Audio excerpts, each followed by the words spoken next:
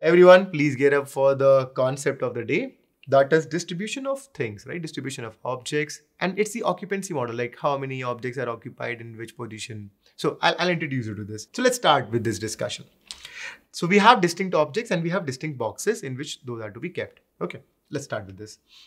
Number of ways of distributing n distinct things in our distinct boxes such that each box is filled with.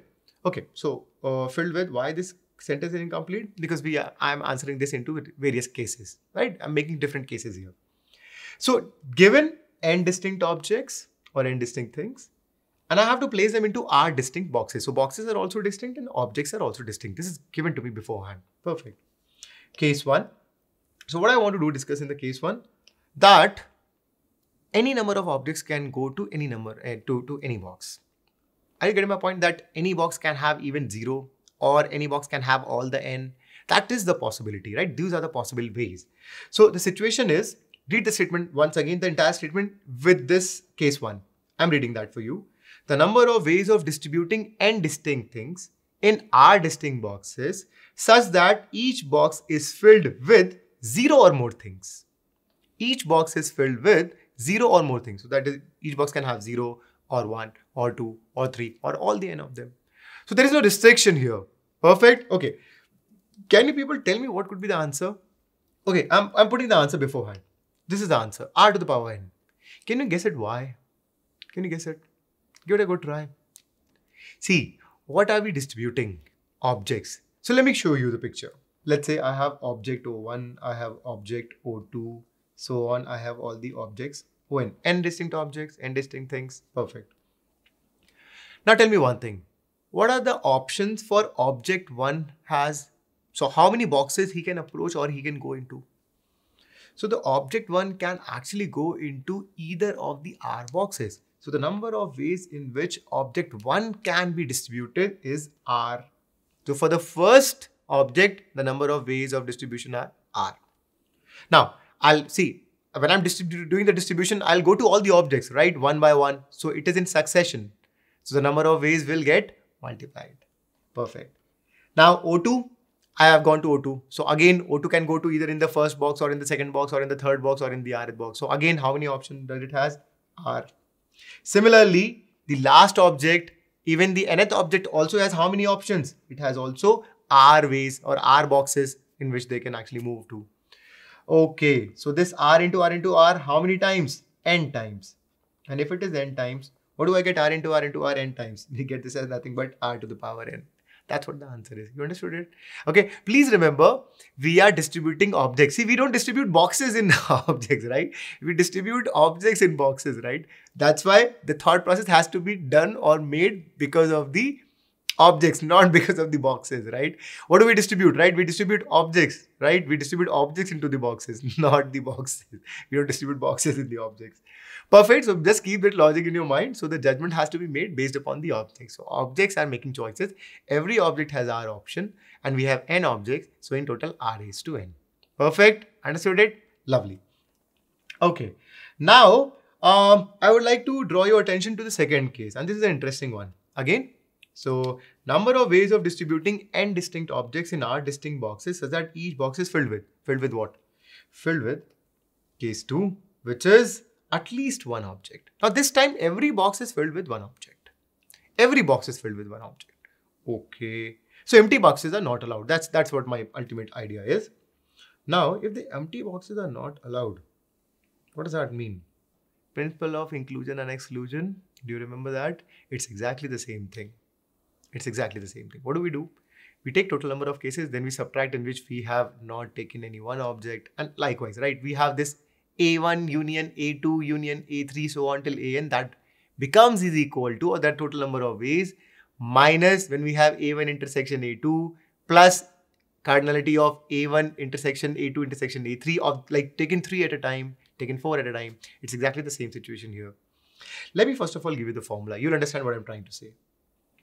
So if I have n distinct objects, if I have R distinct boxes, and I want to have the situation where such that no box remains empty, the number of ways are this. R to the power n is the total number of ways minus, see, we have that A1 intersection A2, right? Or intersection taking 2 at a time. So this is exactly the same situation. So R raised to n is a total possibility, right? In which it may happen that all the objects have gone to the first box, but I don't want that to happen. So what will I do? By RC1, so from total number of ways, I'm subtracting the ones in which I have exactly like one box have been removed. And I have placed all the boxes into the R minus 1 boxes. All the objects into the R minus 1 boxes. That's why this RC1, R minus 1 raised to n. But again, we'll have the concept of principle of inclusion and exclusion. So what do we do? See, this is the situation. If we include this, we need to exclude this. And if we have excluded this, we need to again include this. Can you see the alternate plus minus sign? That's what the idea is. Directly remember the formula. It's a simple one. So the number of ways of distributing n distinct objects into R distinct boxes such that at least one thing, right? Such that each box is filled with at least one thing. That is, empty boxes are not allowed. The number of ways are R raised to n minus RC1 into R minus 1 raised to n plus RC2 into R minus 2 raised to n and so on. So principle of inclusion, exclusion, plus minus plus minus plus. Perfect. Okay, lovely. Let's get to the next idea that we have. Okay, understand it very carefully. So initially we were doing distinct objects or distinct things in distinct boxes. Now can you read that heading carefully?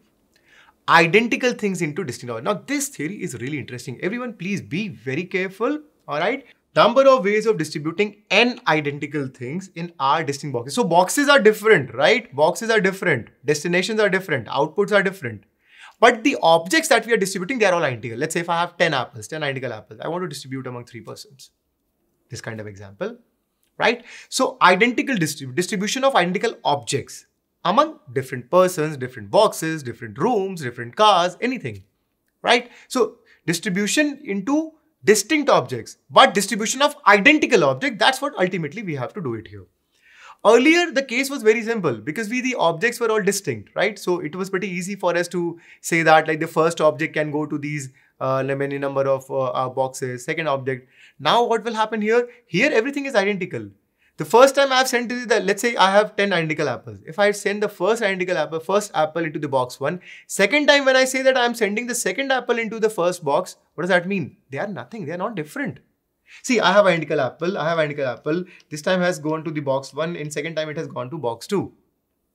Right? Or let's say this is our box 1. So first apple has gone to box 1 in first case, and in second case if I say that the second apple has gone to box 1, is there any difference in that? No, there is no difference in that. Why? They are identical apples. If you are sending the first apple into the box 1 or you are sending the second apple into the box 1, it doesn't matter. That's why the concept of distinct objects won't apply here. All right. So what do I need to do? I have to make cases as usual. So let's first of all consider the cases. What is my first case? Please read the statement. That is always there. 0 more thing, and the second one will be what? At least. All right. So first one, case 1, 0 or more things. Now I read the complete statement. The number of ways of distributing n identical things in R distinct boxes such that each box is filled with 0 or more objects. First box can have 0 identical object or 1 or 2 or 3 or 4 like that, right? Or so similarly for second box, similarly for third box, but the objects are identical. That's the only challenge that we have to face here. Okay, now I'm giving you the formula. Number of ways of distributing n identical things in R distinct boxes so that each box is filled with 0 or more things, that is, we can have empty boxes, is equal to n plus R minus 1 C R minus 1. So when we have each box is to be filled with 0 or more things, we can have empty boxes. Then the formula becomes n plus R minus 1 C R minus 1. Okay, all right. So when I want to have the distribution of n identical objects, so what will I do? Let me quickly put all those n identical objects on the floor. Right, let's say I have these n identical objects, I put all of them on the floor. Let's say like this. So these are my n objects, I have kept them on the floor. Perfect. Now I know that I have to put these n identical objects into the R boxes.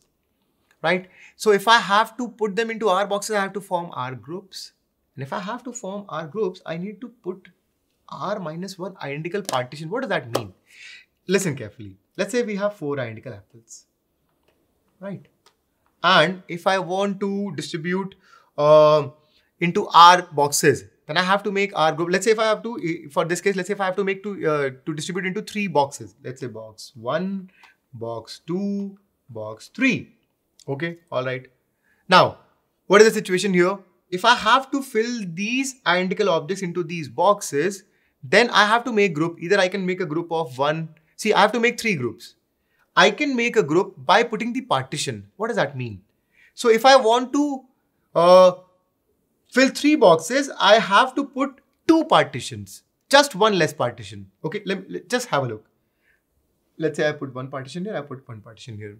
What are the groups that we have? 1, 2, 1. 1 object, 2 object, 1 object. Are you getting the idea? These are identical ones, right?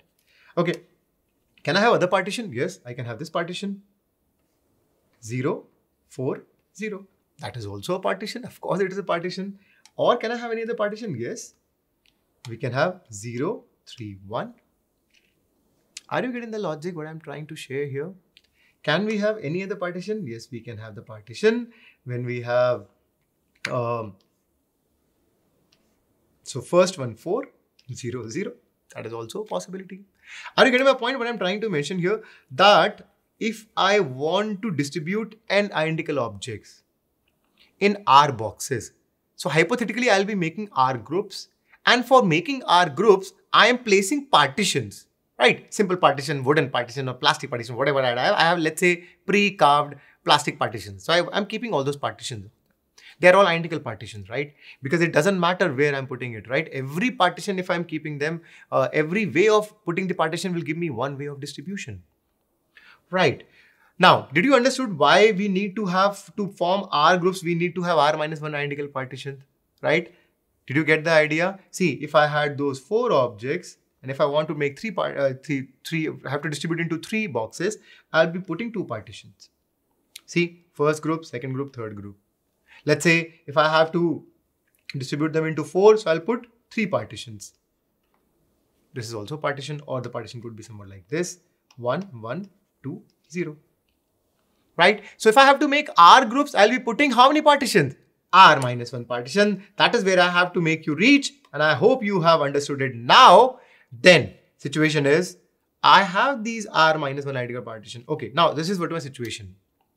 So n identical objects were already on the floor. I have pre-carved identical partitions with also with me as well.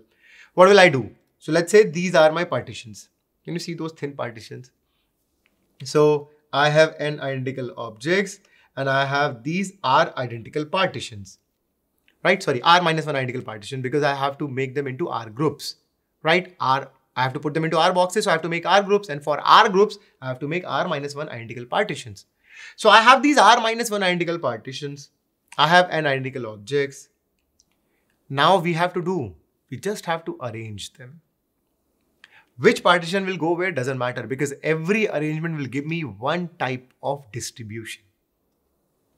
Did you get the idea? Right? Please understand this once again. I have n identical objects. I have R minus 1 identical partitions. I can place any partition anywhere. So if I arrange all of them, what will I get? I'll get, see, the moment I keep all this R minus 1 partition into this, distribute among these n identical objects which are kept on the floor. So let's say on the floor we have n objects. I start putting this partition here, partition 2, partition 3, so on till R minus 1 partition. So every arrangement of these partition among these n identical objects will give me what? One way of distribution. Right? So the number of ways of distributing it will be what? The number of ways of arranging n identical objects as well as R minus 1 identical partitions. Exactly. What are the number of ways of arranging n identical objects and R minus 1 identical partition? Now you go back to the theory. When I have n objects, out of which p objects are same, q objects are same, then the number of ways of arranging is factorial n divided by factorial p factorial q. What is the situation here? How many objects in total do I have? N plus R minus 1. And from n plus R minus 1 objects, n identical objects are there and R minus 1 identical objects are there. The number of ways of arranging will be, total will be factorial n plus R minus 1 in the numerator divided by n identical objects. So factorial n and R minus 1 factorial, because I have R minus 1 identical partitions. Did you get the idea? If you calculate it numerically, this turn out to be nothing but n plus r minus 1. See r minus 1. This is the concept. And it's a very fine concept. Pretty nice one to understand here.